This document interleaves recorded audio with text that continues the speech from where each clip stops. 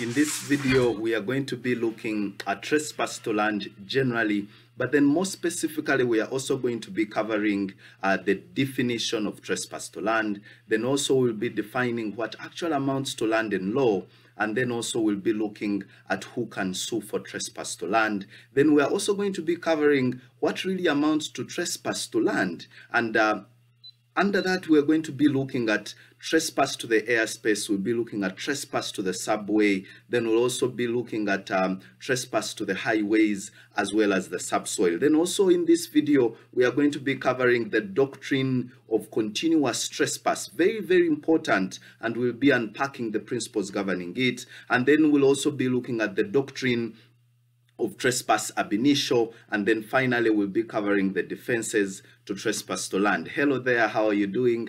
My name is Mutiaba Conrad. I am a lawyer and a private law tutor, and before we start on our class, I encourage you to ensure that you've subscribed to my channel. This is really, really important to you because every time we release videos, if you are or if you have subscribed to our channel, then definitely those videos will always be brought to your attention and you'll never miss out a single class. And then also finally, students interested in private law tutorial sessions, please feel free to contact us. Our numbers are down in the description box. Please contact us. You can WhatsApp us. You can call us. We'll be able to help you improve on your grades, and grades really matter. And continuously, students who are on our private law tutorial sessions have been proven to outperform their colleagues who do not have any sort of mentorship. So please call us. We can always make an arrangement at your university, at LDC, or at your workplace, or at home in holidays, or any time that is convenient for the both of us and the team here handling our private law tutorial session. So let's jump directly into what we're going to be looking at today. And just as I said, we're going to be covering trespass to land, and then we are going to start by defining what actually amounts to trespass to land. But however, before we go to that, I want to share with you some of the fundamental principles governing the tort of trespass to land, so that you're able to appreciate them from the onset. They are very important principles which you must know and have at your fingertips. And the very first aspect that you must note as pertains the tort of trespass to land is that trespass to land as a tort is actionable per se. Okay, very, very important. What do we mean when we say actionable per se? Is that this tort can be sustained without actually you proving any sort of damage. So meaning that the trespasser cannot say that there isn't any trespass to land simply because there is no damage that has occurred to your land. That's what we mean when we say that the tort is actionable per se. It is sustainable without you actually necessarily having to prove or show any damage. So that's point number one. Please look at the case of Franklin versus Jefferies, where a court held that a hand through a window was actually trespass to land. Very interesting that if you pass your hand through someone's window into their house, that actually amounts to trespass to land. There is not any need to show that actually the other person has suffered any sort of damage. So that's point number one. But also very, very important, and please I insist on this, it's very important principle to master from the onset that the tort of trespass to land, here the interference must be direct and intentional. Please, please, please, this is very important to note. For a tort to amount to trespass to land, it has to be direct and intentional. Okay, very, very important, because if it is indirect, then that is not trespass to land. That is actually nuisance. That's a whole different tort altogether. Please, very important to note, for this to amount to trespass to land, it has to be, the interference has to be direct and intentional. The moment the interference is indirect, emphasis mine, then the same is not trespass to land, but however, it is the tort of nuisance. Now I'm going to share with you an example because it tends really to confuse researchers and students as what actually we mean when we say that the interference has to be direct. I'm going to share with you one example of a direct action. Okay, so for example, assuming I planted my mango tree. Okay, let's assume I planted a mango tree onto your land. Okay, if the land is yours, the mango tree is mine, so I plant it on your land. That is a direct action. okay? But however, if I plant the mango tree onto my land, but however, its branches grow and they protrude into your land, or maybe the roots of my mango tree, which are planted on my land, but they grow into your land, okay? Then that interference is indirect, okay? So I guess that example will help you to understand what we mean where we say that the interference has to be direct and intentional. So the aspect of directness is actually clearly illustrated by that example which I have shared with you. So now with that at the back of our minds, let's now proceed to look at the definition of trespass to land. So what is trespass to land? Basically, trespass to land by way of definition, this is a direct physical and unlawful interference with land which is in the possession of another person. So basically that is the definition.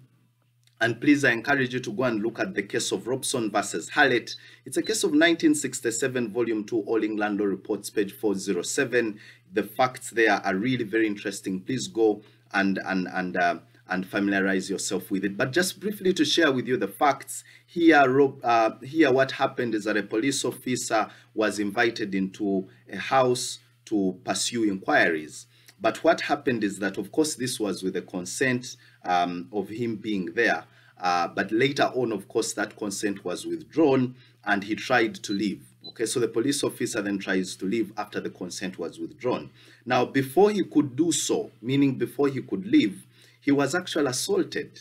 Okay, now the issue in court was whether at the time of assault he was a lawful or unlawful visitor.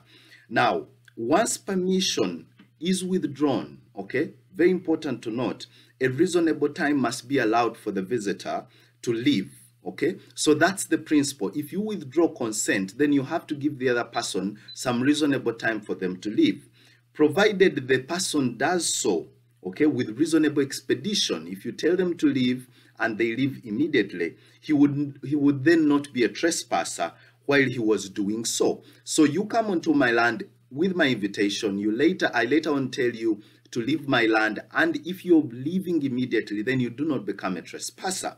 But however, if you continue to stay onto my land, even after I tell you to leave and I give you reasonable time to leave and you refuse, then at that moment you become a trespasser. Then also important to note really is that placing an object on or against land will also, as a matter of law, amount to trespass. Very, very important principle to note there. Now, let's now proceed and look at what is land, okay? Because it's very important for you to understand what actual amounts to land in law. This is really, really important.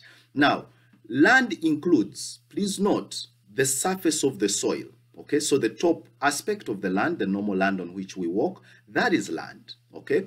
Any building erected on the land, so buildings is also actually land, okay, under the law. It also includes the airspace above your land, that huge sky, that all of it under the law is recognized as land.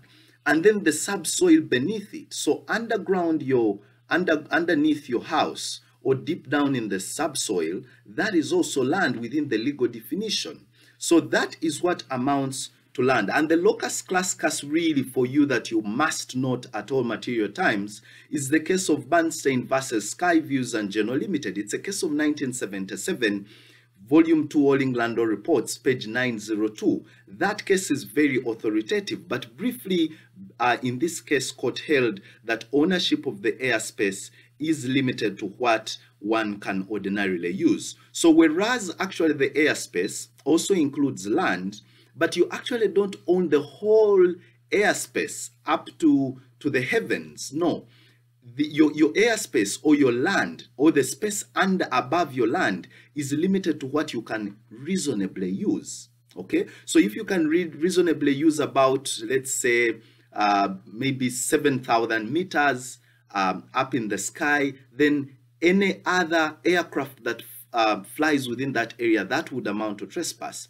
But high up in the skies, okay, if that is not the space that you can reasonably use, then it doesn't amount to trespass to land. If, for example, an aircraft flew, okay, over such type of land, which you, or rather airspace, which you reasonably do not use. So this is really very important to note. So whether an aircraft flying above your house would really amount to trespass to land, this is a question of fact, depending on the airspace and the space above your house that you can reasonably use for your own purposes. So basically, that is what amounts to land, and I thought it's very important for us to streamline it from the onset so that you're able to understand the tort of trespass to land in perspective.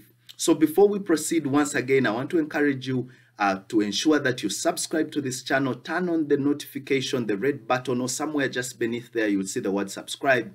Just click on it. Also turn on the notification so that every time I release videos, this is always brought to your attention. Then also turn on the bell. The bell is very important. Turn it on and turn on all notifications so that you're always in the know whenever we release videos. And then students, again, interested in private law tutorial sessions, please contact us. Our numbers are down in the description box. We can always make an arrangement. We can help you improve your grades. We'll comb through the law together and we'll give you an insight. It's a whole mentorship program where we really help to educate you, to mentor you, to take you through all the various topics that you're covering in your law school, and then also to help train you so that you don't go through the mistakes which we went through while we're still studying our law degrees. So let's now continue to look at parties to an action, or basically what we call who can sue. So if it's the tort of trespass to land, who can actually sue? Is it anyone or everybody? Now the principle is a person in possession has a right to sue. Okay, so the moment you are in possession of the land, then the position of the law is you can actually sue for trespass to land. Now, it's important to note here that possession can either be factual or de jure possession. This is really, really very, very important. Now, let's now proceed to another aspect of our tort of trespass to land, and that is actions that actually amount to trespass to land. So what really amounts to trespass to land? What types of actions or aspects that actually amount to this? So we're going to look at trespass to the airspace. So if you trespass above my land in my airspace, that is actually one action that is recognized by law to amount to trespass.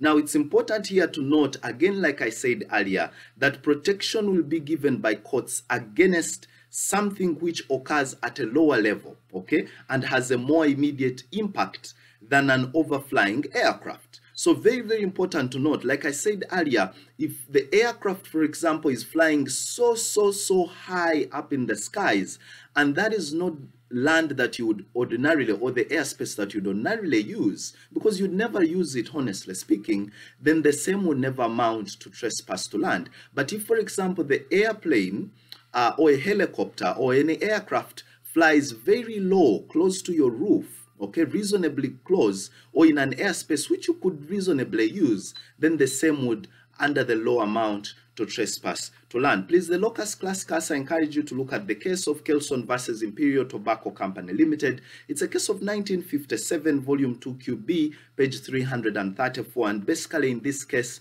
it was held that an advertising sign which overhung the claimant's land amounted to trespass to the airspace, and of course, judgment was entered in favor of Kelson. So very important case there to note. Let's now proceed to look at trespass to the highways. So it can actually also amount to trespass, okay? If, for example, a group of people or a person is on the highway, court has held in a number of cases, and I'll briefly be sharing with you that the same actually can amount to trespass to land. Now, it has been accepted for a very long time that the public has a right of passage along the highway, for example. You always have a right of passage. For example, look at the case of Director of Public Prosecution versus Jones. It's a case of 1999, SC page 240. And basically in this case, just briefly, please go and read the whole facts and the whole case. I continue to encourage my students, when I share with you these cases, please go and read the whole judgment. It's very, very important for you to understand such torts in in a good perspective. So the majority of House of Lords really in that case agreed that any reasonable use of the highway, provided it's not involving a nuisance or obstruction, is lawful. So the principle is, if a person, a group of persons use the highway to do any activity or any action that is recognized by the law and it doesn't amount to a nuisance, then the same is lawful and it would not be recognized as an obstruction. That is the general rule. But ladies and gentlemen, there are exceptions to that general rule, and there are a number of situations where a court has actually held that a person or group of persons using the highway in a certain way actually would amount to trespass to land, okay, under the action of trespass on the highway. For example, court has held that if, for example, you use the highway to disrupt shooting, that is actually a trespass to land. So assuming you stand on the highway, so you use that highway to disrupt, let's say there is a neighboring piece of land where shooting is ongoing. Maybe it could be shooting for hunting or anything of the sort, and you are based on the highway and you use the highway to disrupt the shooting. There is a plethora of cases where court has actually recognized this as an action that amounts to trespass to land. Please, I encourage you to go and look at the case of Harrison versus Duke of Rutland. It's a case of 1893, volume 1, Queen's Bench, page 142. So such an action would actually amount to trespass on the highway and consequently amounting to trespass to land. But also actions, for example, to gain information about horse racing trials when you're basing on the highway have also continuously been held by court to amount to trespass on the highway and subsequently amounting to trespass on the land. So let's take, for example, you are placed either as an individual, group of persons, you base yourselves on the highway, and then you use that highway, for example, to spy or to get information about horse race trials. Let's say it's a competition, and next to the highway, there is a piece of land where people are trying to make trials to compete, and you use the highway to actually spy or get information about horse race trials. Or it could be even anything. It could be motor race trials or anything of the sort, football trials or anything, but you're based on the highway.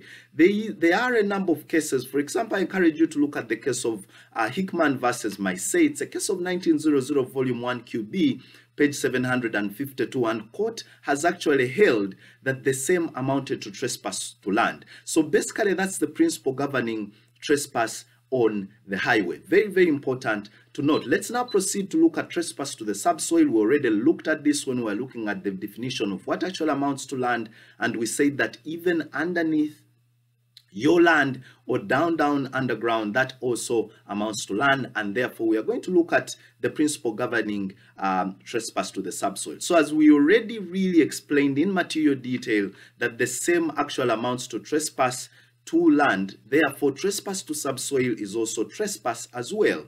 Please look at the case of Star Energy Well Benson Limited versus Bacado SA. Very, very authoritative. Please go and look at it. The citation, it's a case of 2010, volume 3, All England Law Reports, page 975, where a court held that by passing pipes underneath someone's house or underneath their ground, it actually amounted to trespass to land. But it's also very important when you're looking at this case to have it in context with the statutes of your country, because there are certain countries where actually the statutes give an exception and they allow the state or government to actually run, for example, cable wires or gas pipes or even water pipes in your land for the benefit of your neighbors or for the whole community generally. But of course, the position is that there must always be adequate compensation if the state is going to do so. So basically that's it as pertains trespass to the subsoil.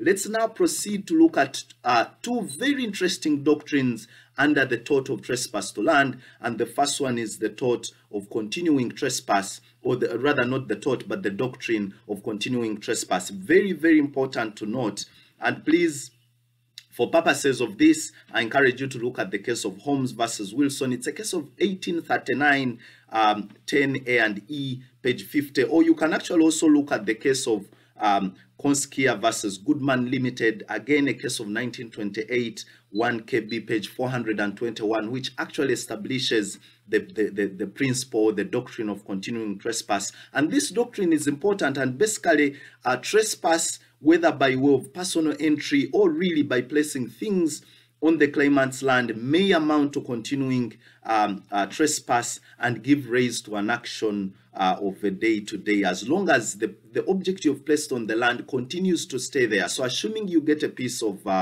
let's say of property or item, and then you place it, or even machinery, and then you place it on another person's land, the same can actually amount to a continuing trespass, and therefore that would be trespass to land under the doctrine of continuing trespass. Very, very, very important to note. And just like I earlier shared with you the case of Holmes versus Wilson, please, the brief facts in this case were that highway authorities supported a road by wrongfully building a buttress. I hope you understand what a buttress is. A buttress basically is a structure of stone or brick which is built against a wall to support it. Okay, so these authorities went on to build a buttress on someone's land, but for a good purpose really, because the buttress was intended to support a building. So they paid full compensation. However, when they were building the buttress, they paid full compensation in an action for trespass. Okay, so the owner sued them, then they compensated him for building the buttress on his land to support a certain structure. Now, they were nevertheless again held liable in a further action for trespass. So the owner went to court again, sued them for trespass, and then court again held them liable, regardless of the fact that they had actually fully compensated the owner of this land for the buttress which they had actually erected. Why? Because they had not removed the buttress. Okay, so they had to go on and remove the buttress, because this amounted to continuous trespass under the tort of trespass to land. So let's now proceed to look at another interesting doctrine under trespass to land, which is known as the doctrine of ab initio, or trespass ab initio. Very interesting, and really here the rule states that a person who enters land lawfully but subsequently abuses that right of entry will be liable for the entire transaction, not merely the portion of it which follows the abuse. Very, very important. And the locus classicus here really is the Six Carpenters case. It's a very old case, but it's the locus classicus. It's a case of 1610-8 CO Rip, page 146. And basically the brief facts of this case were that 6 carpenters entered a public house, which was actually the Queen's Head cripplage, where they actually consumed a quarter of wine. They just consumed a quarter of wine, which was worth 7 Ds, and then bread, which was again worth 1 D, and then they refused to pay. So they entered, they consumed these products and they refused to pay. Now the issue was whether the refusal to pay by the 6 carpenters made their entry into the public house tortious, whether it actually amounted to a tort under trespass to land. And court went on to hold that when a person has permission or authority to enter premises or a place, he will be a trespasser ab initio if that purpose is abused, for example, by a theft. Now, the courts deem that the entry was in fact for that unlawful purpose, and therefore it would be held to amount to a trespass. So if you enter a certain area for a lawful purpose, but then after entering that area or someone's land, you then commit a crime or a tort, for example, on that land, then the same would be taken by court to amount to trespass ab initio. Then court will take it that actually from the onset, you entered that piece of land to commit that tort, and that is basically the doctrine of trespass ab initio. And this doctrine has actually recently been cemented and further fortified in the case of Elias versus Passmore, and it's a fairly recent case really compared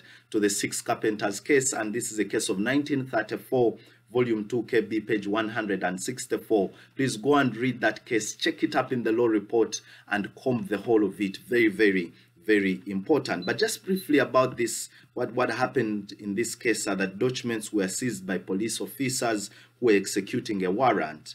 Now, some documents were seized unlawfully, and it was held that they were trespassers. As to the documents which were unlawfully seized. Now, there were no trespassers ab initio, which would have made them liable for damage done to the front door when, of course, entry was effected, as the entry, of course, was by virtue of an independent ground, namely the warrant. So very, very important to note, they entered the house by way of a warrant, which at first really was lawful, but then when they entered inside, they seized some documents unlawfully, and of course court held that they became trespassers ab initio, because at first, yes, they entered lawfully, by way of warrant, but then after entering into the premises, they seized some documents which were out of the scope of their seizure, and therefore court held that at that material time when they committed that illegality, that amounted to trespass ab initio. So let's now proceed to the last segment of our tort of trespass to land,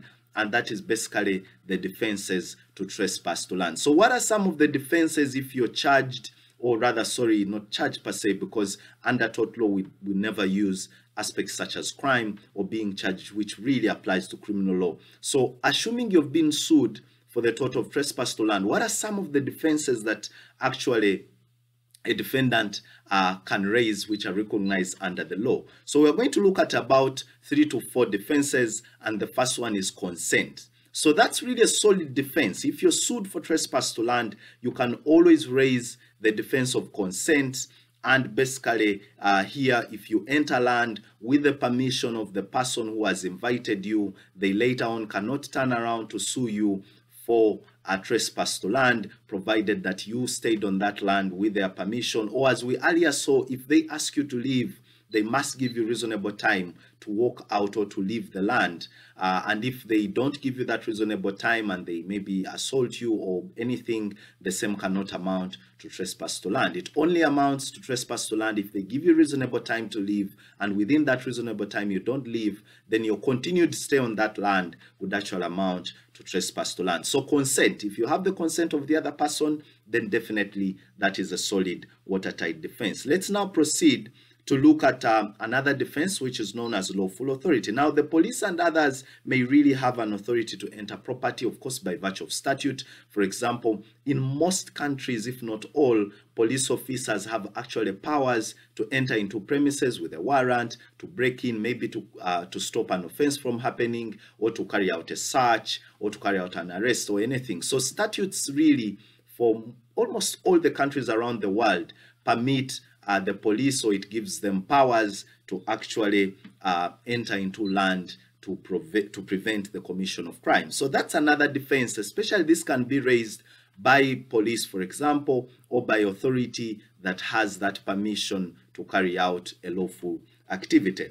The third defense that you can actually raise is the defense of necessity. Now, of course, a trespass to land may be excused if it occurs, for example, as a result of necessity, either to save life or property. So assuming someone is dying or someone is drowning onto a neighbor's land, maybe someone has a swimming pool in their 1 acre or their home, and then you enter into that person's land to save the other person from drowning, or maybe if the house is under fire and then maybe the house was locked and people are burning inside, you enter there, break the windows, break the doors to save life, then definitely if you're charged for trespass to land or to property, you can always really raise the defense of necessity, saying, look, it was necessary for me to save life, I couldn't look on, and court will definitely hear you, because saving life is a priority and courts will always treasure that. Please look at the case of Esco Petroleum Company Limited versus South Pole Corporation. It's a case of 1953, volume 3, All England Reports, page 864. And basically here, the case involved the discharge of oil from a stricken tanker to save not just the ship, but also the crew as well. Of course, Mr. Justice Delvin said at first instance in that judgment that the safety of human lives really belongs to a different scale of values from the safety of property. So again, Justice Delvin there recognizing the fact that life and saving life supersedes any other aspect. It supersedes the value of saving property. Property can never be compared or even compared or put on an equivalent scale with the life of a human being. Life is priceless, and at any opportunity to save it, then we'll always save it, and the courts will always recognize that. So basically, ladies and gentlemen, that's what we had to cover for our class. Again, if you've not subscribed, subscribe to my channel. It's very important for you, really, so that you don't miss out. Turn on the notification bell. Just click on it. Contact us if you're interested in private law tutorial sessions. Our numbers are down in the description box. You can WhatsApp us, contact us for research, or anything really related to the law. We'll be able to help you. Thank you very much. I will meet in another class. Bye-bye.